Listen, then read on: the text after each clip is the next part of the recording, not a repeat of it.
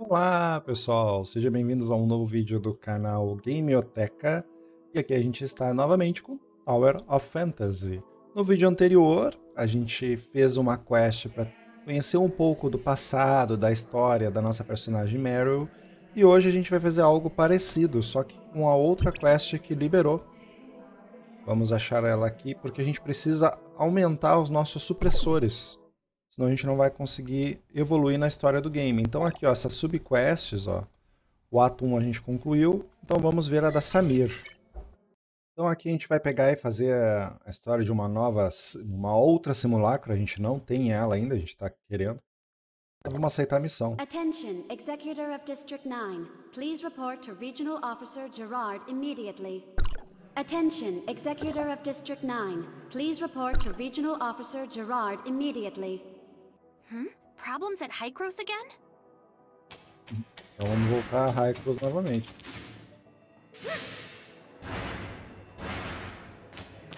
Então essa personagem, a Samir, ela é uma SSR com duas pistolas, até me lembrou o jogo MMORPG, só que a gente não tem ela ainda.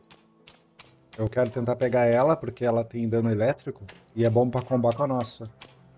Olha esse Rick aqui, rapaz. Olha.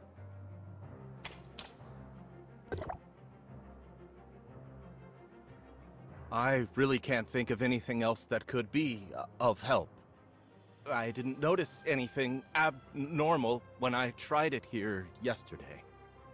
Have you checked the usage reports in your personal database? Is it possible that the data may have been altered in some way? No, I've checked it 3 times already. The problem didn't start with me. I'm sure of it. What are you guys... Mr. Rick was testing out a new simulacrum technique, but something went wrong and he ended up like this. Vou usar uma técnica de absorver a memória de alguma outra coisa e ficou monstruoso. Did you find the cause? We're still investigating. I've already reported the problem to Dr. Henry, so we should have a solution soon. I just hope it's not too big of a problem. I won't be able to go anywhere like this without scaring everyone around me.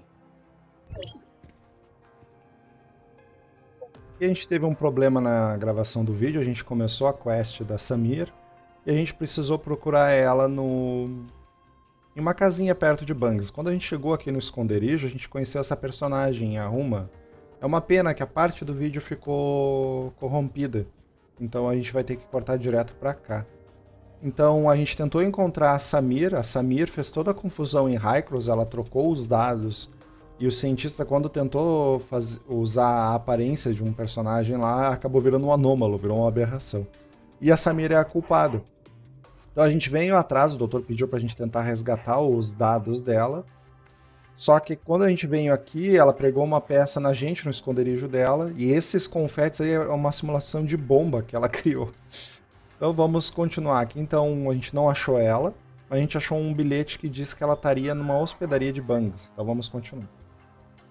The address was written very clearly. Maybe she wants to meet me there. Or maybe... I honestly have no idea what goes through her head. I hear she's kind of eccentric. Lunatic is more like it. Dealing with someone like her is almost impossible. Então aqui elas estão falando em todo momento da Samir, a SSR que usa 2 armas. Anyway, now that the danger has passed, I think we should get out of here right away. I'm sure there are still plenty of other traps in this room. We stand a better chance if we work together, so I'll be waiting for you in Banges. Beleza, a gente não conseguia entrar aqui na porta, a Samir ficava debochando, e essa Uma conseguiu abrir a porta. Só que quando a gente entrou aqui, a Samir não estava, é o esconderijo da Samir aqui, ó. Ela botou uma bomba, só que a bomba era de confete, ó. Mas beleza, vamos lá. A Samir no jogo é conhecida por pressas de mau gosto. Então a gente tem que retornar para a cidade de Bangs. A gente está fazendo essa quest aqui, ó. A da Samir. Jogo de gato e rato. Essa personagem lindíssima. É a quest dela que a gente está fazendo. E é essa personagem que a gente está procurando. Então vamos voltar para o especial do Cais.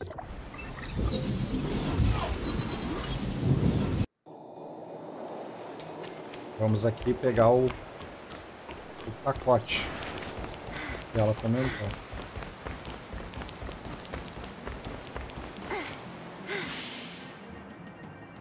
That's right. I'm Flora. Oh? Then I believe this belongs to you. I've only been in business for about a year, but I haven't met anyone else around here named Flora. Is something wrong, Huma? Oh, you're here. I was just asking the owner about Samir. Like I said, nobody by the name of Samir has ever checked in here. Not even once. You sure you got the name right? What's with that package? The owner says he's never met a Samir, which means she's probably using a different alias. So I asked him if he's noticed anyone suspicious lately. Now you're asking the right questions. The person who left this package with me is the textbook definition of suspicious. Was it a tall, young girl with blonde hair? A tall blonde girl? No. It was no pretty little blonde. It was this giant fella, about 7 feet tall, and as wide as the two of you put together. But the guy was completely covered from head to toe, and his accent was definitely not from around here. No matter how you look at it, this guy was anything but normal. Then, are you sure that the package this person left with you is for me? Absolutely. Look, it even has "For Flora" written on it. Didn't you say that was you? If this really is from Samir, you don't think she put a bomb in it or something, right?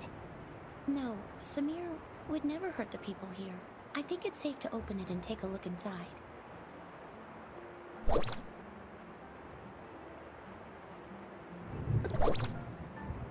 Se você estiver lendo isto, bom trabalho. Deve ter resolvido o meu enigma.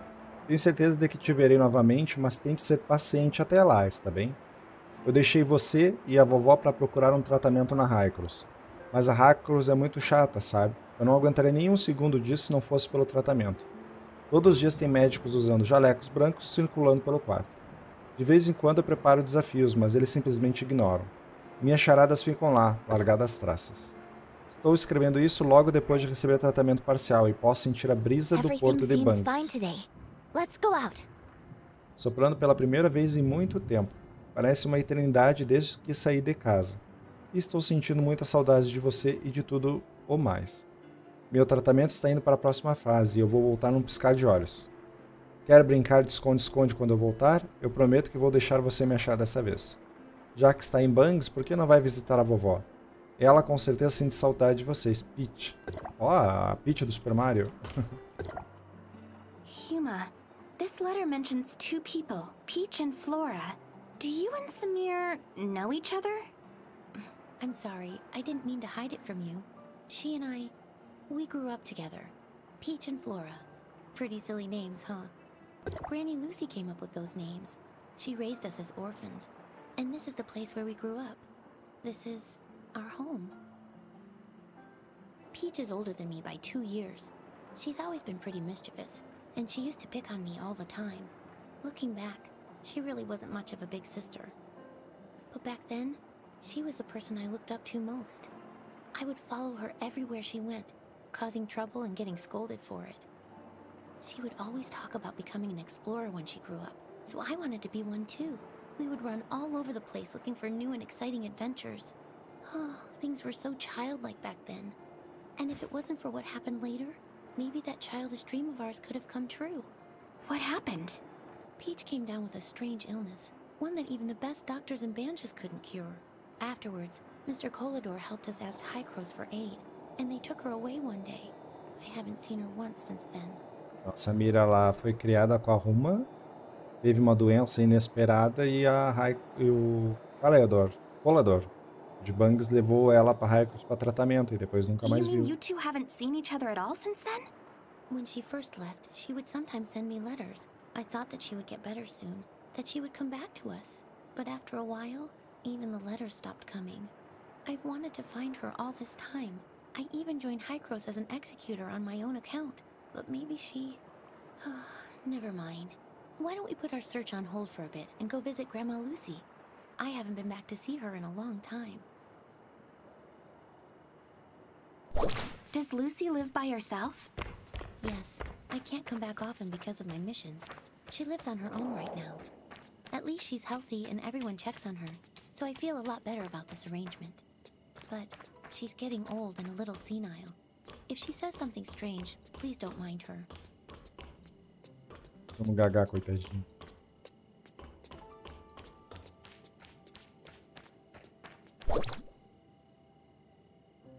Grandma, I'm back. Oh, well, if it isn't my little Peach. Come here. Let Grandma take a good look at you. No, Grandma, it's me, Flora. Flora? Oh, you two are as naughty as ever, playing tricks on your old granny. You're clearly my little Peach. I wouldn't know. I raised the two of you ever since you were no taller than my knees. Your granny might be a little slower in her old age, but she could never mistake the two of you. Do you know how long it's been since you left, Peach?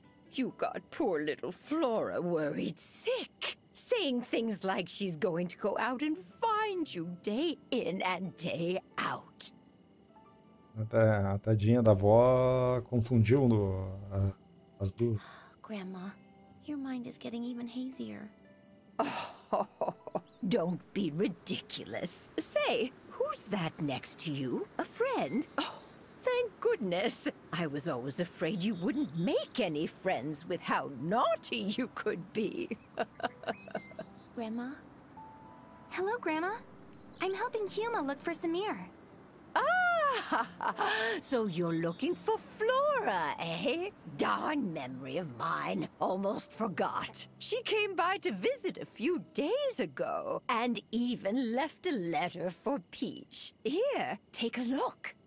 She came by to visit a few days ago, but There's an address on this as well. Samir says she's waiting for us there. You two must have more important business to attend to, I take it. And I was just about to make your favorite food, too. I'm sorry, Grandma. I mean, your little Peach will be back to see you soon. Oh, don't you worry about that. Young people are always busy, as they should be. Go on and take care of business, and remember to be careful. Granny will always be waiting for you here. Tá confusa, mas é mega parceira.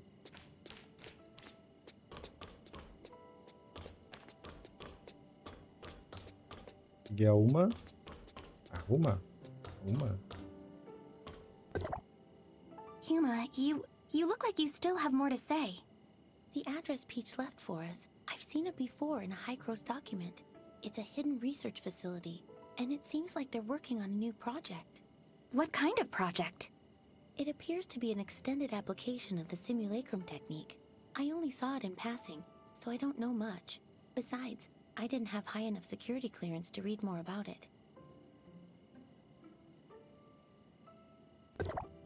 Então aqui ela tá com uma carta dizendo que ela teve que ir pro laboratório para poder fazer outro tratamento.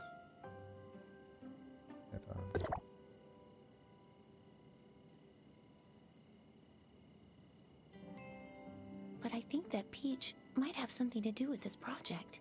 I've searched for her all these years, but I've only ever learned bits and pieces of her whereabouts from word of mouth. It seems any information related to her is kept highly confidential. To be honest, the Peach we've been dealing with feels so unfamiliar to me. Maybe she's actively avoiding me. Or maybe, after all these years, she just isn't the same person I once knew. I'm definitely overthinking things. Let's head to the research facility. Maybe we'll find the answers we're looking for there.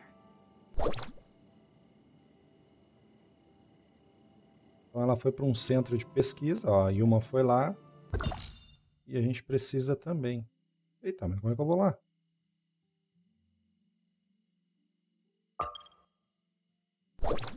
Aí que agora confundiu tudo. Aqui? Vá até o laboratório científico e encontre a resposta final. Ok, vamos tentar ir lá então. Vamos transmitir para o lugar mais próximo.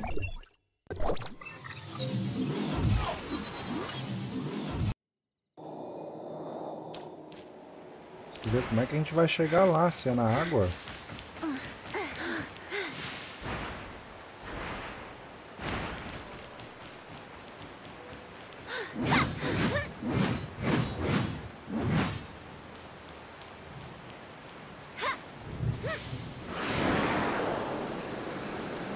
Tem algum barco aqui perto? Agora fica.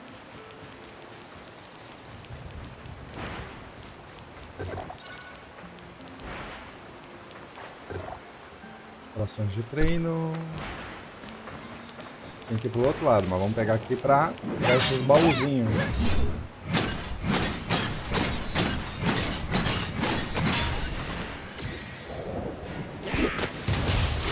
Deu stun.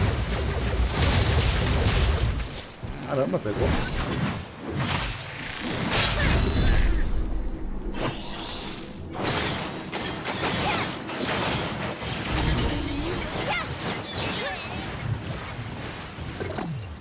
A gente precisa também liberar mais parte do mapa para poder... a gente poder liberar o decodificador para acessar a área nova da continuar a missão do game. Bom.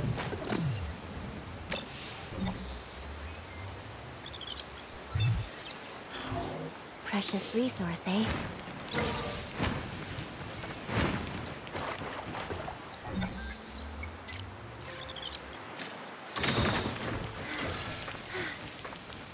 É lá que a gente precisa ir.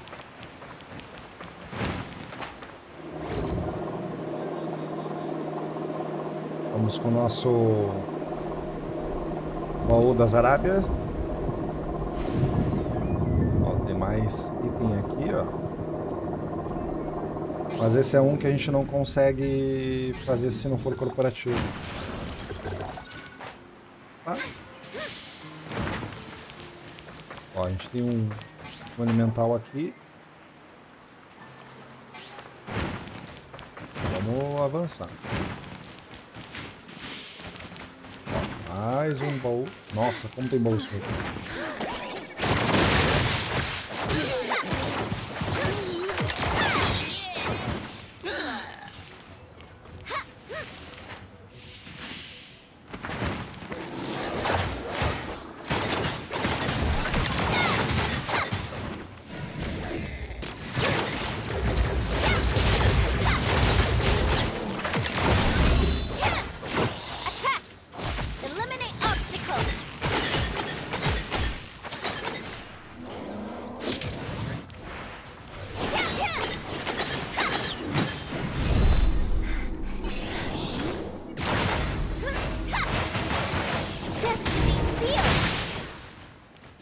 Muito fortes esses ataques da Samir. Agora vamos subir aqui.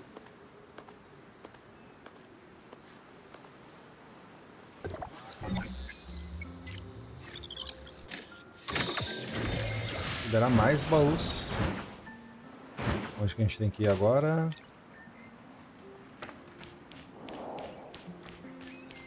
Ah, é lá. Tem que ir lá naquele canto lá.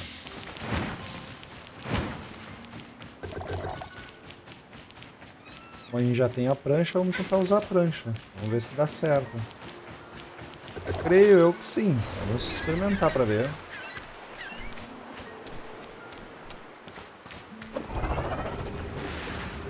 Olha aí, deu certo. Vamos dar umas surfadas. Ó. Muito legal, né? O efeito do gráfico da água também, ó. Pois tem um lugar secretinho pra gente ir ali. Ó, tem outro player aqui já também, ó. You're finally here.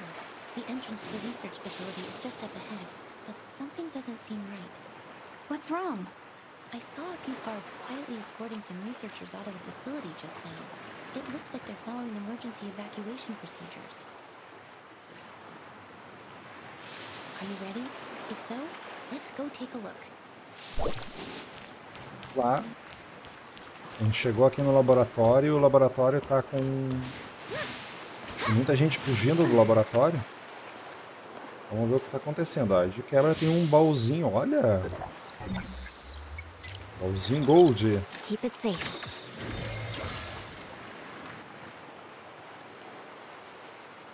Então, olha, a gente tá liberando mais itens para aumentar o nosso supressor também. Vamos entrar no laboratório X7. X7. Que legal o lugar. Todo em perigo, todo em alerta. You were right. This is an emergency. The facility's security system has been breached, and its self-destruct sequence is set to go off in an hour. That's why the researchers are in such a hurry to evacuate. Come take a look at the message on the screen.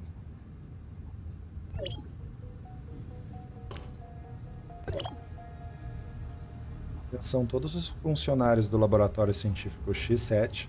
Isso não é uma simulação. O sistema de segurança foi invadido e comprometido. O protocolo de destruição foi iniciado. O X7 vai se autodestruir daqui a 1 hora. Todos os que estiverem dentro da instalação evacuem imediatamente. Tá com cara de ter sido a Samir isso. The hacker. Could it have been Samir? I don't know, but she's the one who asked us to come here. What could she be thinking? Let's split up and search the area. The researchers left in such a hurry. They're bound to have left some clues lying around. Pay close attention to your surroundings, especially any computer monitors or scattered documents. We might get lucky with one of them. Agora a gente tem que cuidar monitores e papel no chão.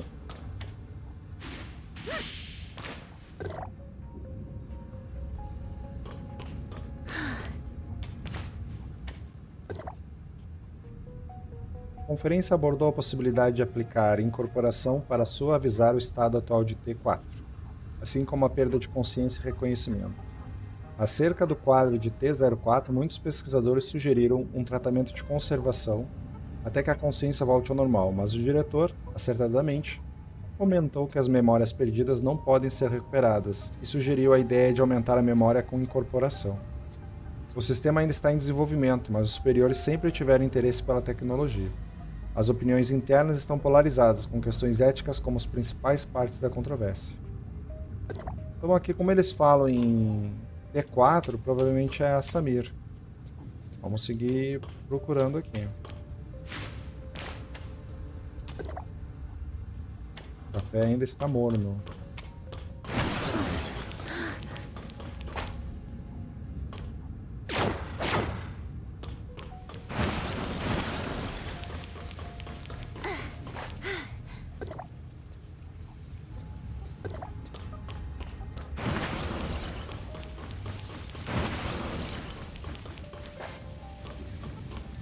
Ah, tem outro aparelho aqui no cantinho. Computador de escritório. Look, it's open. Nossa.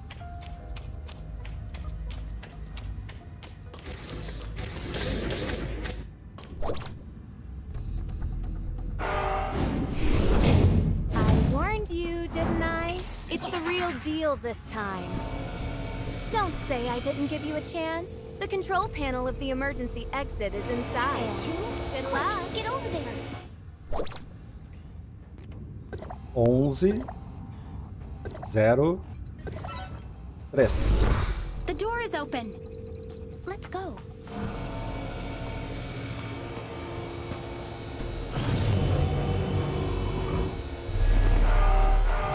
Huma! Huma! Então aqui, se desejarem usar o password aqui secreto da quest da Samir, é 1103. 1103, como foi colocado ali no vídeo. Vamos seguir aqui, pelo jeito, sozinho. A nossa linda Nemesis. Eita, que isso?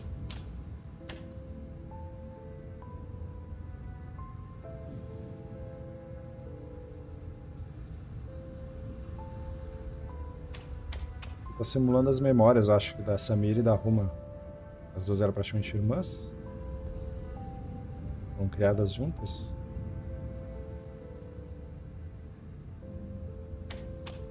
Vamos seguir as memórias. Olha que legal o cenário.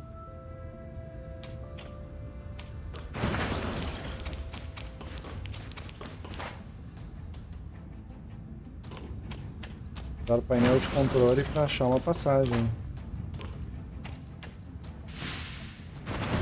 Ali.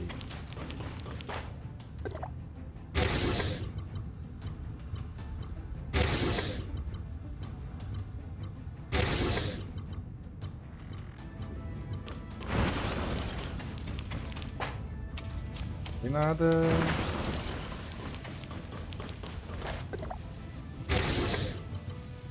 Ah, o número 2 tem mais coisa.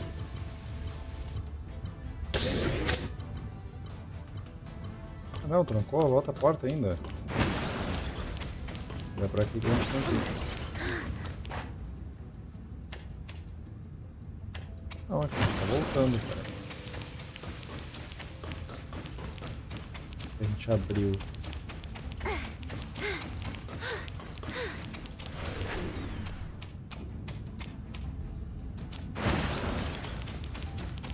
Fechado.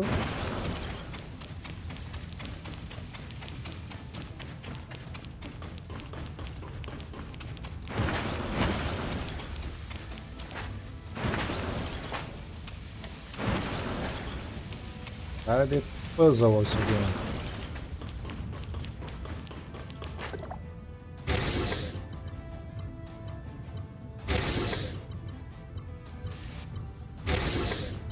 Opa! Abriu a porta que a gente precisa ir.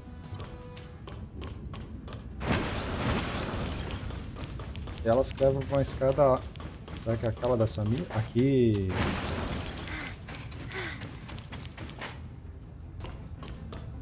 Essa é a Samir lá.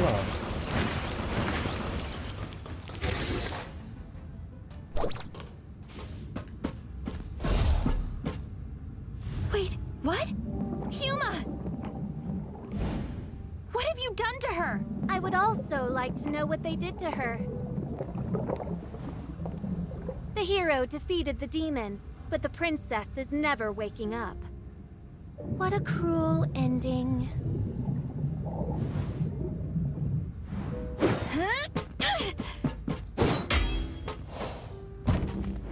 Look at you.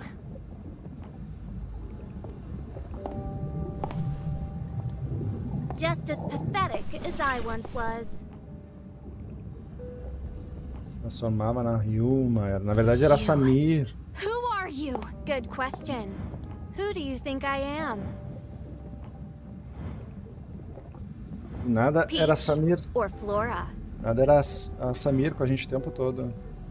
Samir, were you playing me for a fool the whole time? Of course I was. The real Huma is slumbering in one of the jars over there. How does it feel? Lost? Scared? Or you realize that you've been had, and you only feel anger. What is it that you want?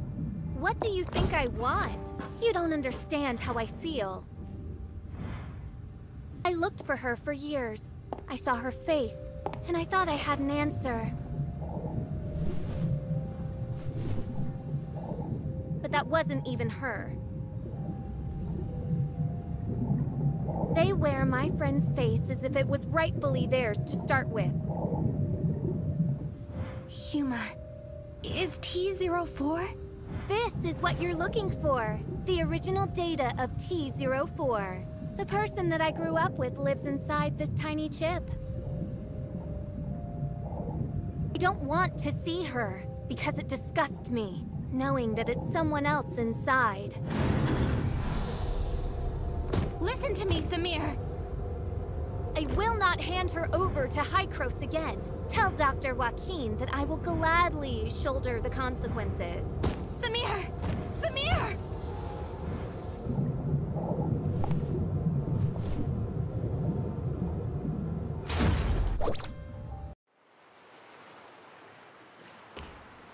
Então aqui na verdade a Samir, a única coisa que a Samir queria era recuperar a irmã dela.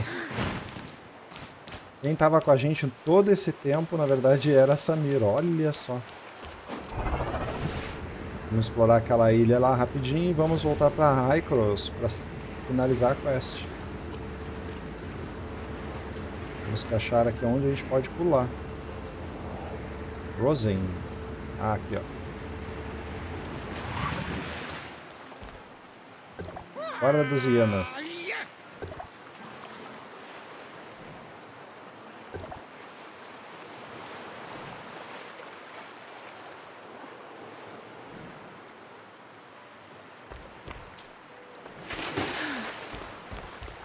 Então pra gente subir aqui só se a gente for dos hienas.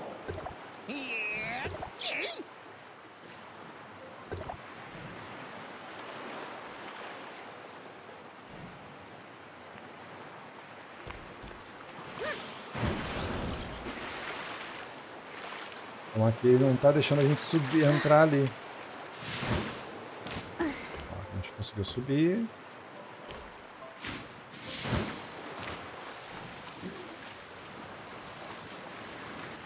Tem um baúzinho ali em cima e ele não deixa a gente subir. Bom, vamos voltar para Hycross, então.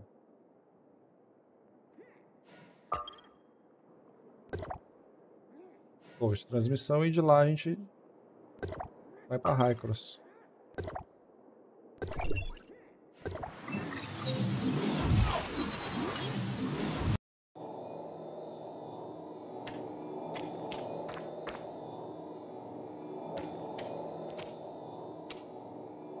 Pegamos o teleporte errado.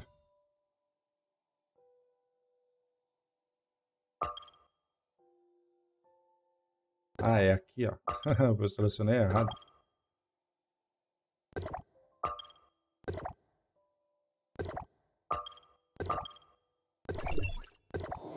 A torre de Bangs.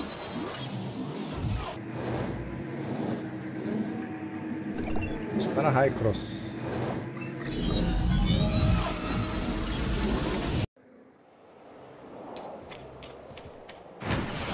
Cientista aqui.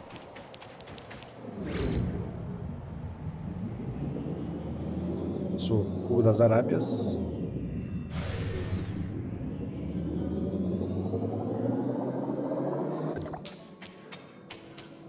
I'm sorry, Dr. Joaquin. I'm fully aware of the situation. It seems Samir has played us all for fools. It was another prank all along. A prank? But Samir and Huma, they... Don't worry, they're fine. Our emergency response team has arrived at research facility X7, and they report that the facility is perfectly intact. It appears Samir suspended the self-destruct sequence at the last minute and left with the T-04 data before the emergency response team arrived. Project X7, also known as the Mimicry Program, is an undisclosed project of Hycross that is currently under development. The purpose of this project is to quantify and standardize the simulacrum data of a target subject and safely apply it to other subjects. Simply put, it is intended to simulate the physical appearance of a given individual without affecting the subject's own consciousness. However, the application of this technology had to first overcome a very dangerous and imposing obstacle, namely, the compartmentalization of the subject's simulacrum data and the separation of physical and conscious data. For this reason, we recruited our first batch of 11 participants as our initial test subjects. Subject T-04 was one of them. Subject T-04? Her name was Huma, I believe. Yes, I remember now. She was incredibly resilient and optimistic. If she hadn't come down with such a rare and terrible illness, she would never have suffered at our hands. She and the other 10 subjects participated in the initial phase of experimentation. In the end, only 2 of them successfully survived the separation of consciousness from body, subjects T-03 and T-04. T-04's situation was very complex. We extracted the data on her physical form using the Mimicry Program's technology and used a special editing technique to essentially delete her illness. But when we attempted to reintegrate the data, things took an unexpected turn. The 2 sets of data violently rejected one another, and so we were forced to store her physical and conscious data separately. As a result, T-04 has not been able to regain consciousness. Prior to Samir causing all of this chaos, Research Facility X7 was attempting to construct a virtual persona based on Subject T-04's most recent physical data and import her conscious data into it. If they succeeded, it would mean that Subject T-04 could finally regain consciousness. Given her relationship with Subject T-04, I can fully understand the child's motives, but after today's events, I'm afraid I have no choice but to report the incident to headquarters. If they decide to pursue Samir, her best course of action will be to surrender herself and T-04's data and accept her punishment. I didn't want things to end up like this either, but Samir has gone way too far this time. Let's bring things to a close for now. Thank you for all your hard work. I will apprise you of any new developments in the future. Então concluímos aqui a missão da Samir. A gente descobriu um pouquinho da história dela, que na verdade ela estava buscando salvar a irmã. Então vamos resgatar a nossa recompensa aqui em simulacros. História, missão concluída.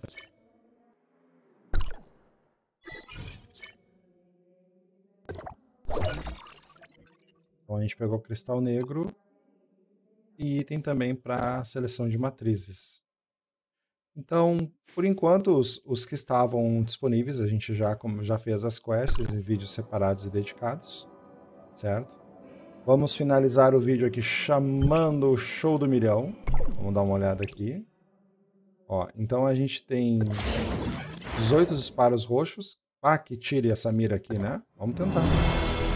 Olha o show do milhão.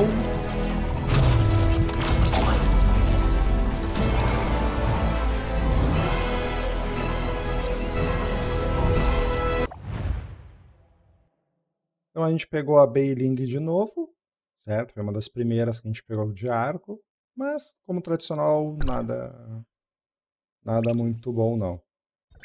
Então aqui a gente tem o renascimento da clemência. Vamos gastar os disparos vermelhos. Vamos de novo.